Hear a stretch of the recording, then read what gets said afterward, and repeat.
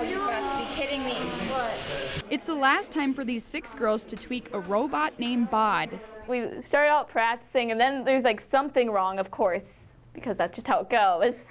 And so we've got to fix stuff. This group is the only all-girls team competing this weekend at the Robotics State Tournament.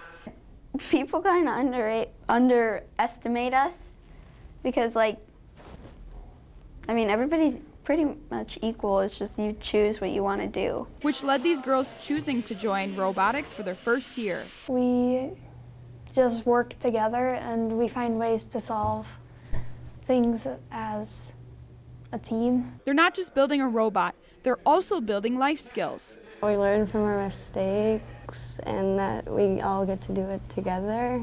Doing it together as friends, but each of them adding a special piece to the team.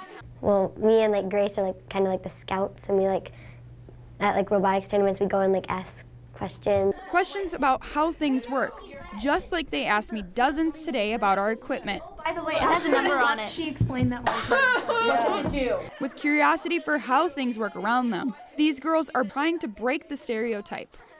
Like building stuff, like I build Legos a lot. Now with the state tournament hours away, Team Pink is putting on their rhinestone goggles and tightening those bolts and singing their theme song. Don't stop believing. All the while with girl power.